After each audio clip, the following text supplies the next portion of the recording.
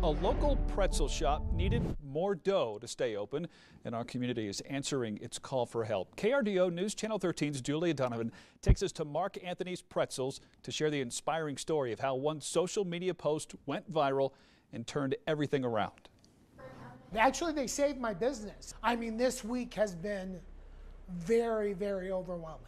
Mark Bryant, the owner of Mark Anthony's Pretzels, says the response to his Facebook post 3 days ago, basically begging for business, has been a godsend after months of losing wholesale customers as restaurants shut down due to COVID, along with the added obstacle of roadwork outside their Dublin Boulevard storefront. We were saying, oh my God, if we don't come up with something huge, we're going to have to close down probably within 30 days. And that's not even on the radar anymore at all. Mark's post got nearly 400 shares, drawing old and new customers through the door. Oh my gosh, these are good. Now, after his good fortune, Mark has another message for the public.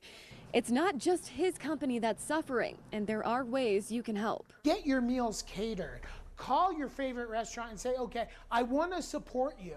What are you doing for Thanksgiving? Reporting in Colorado Springs, Julia Donovan, KRDO News Channel 13. A great story there.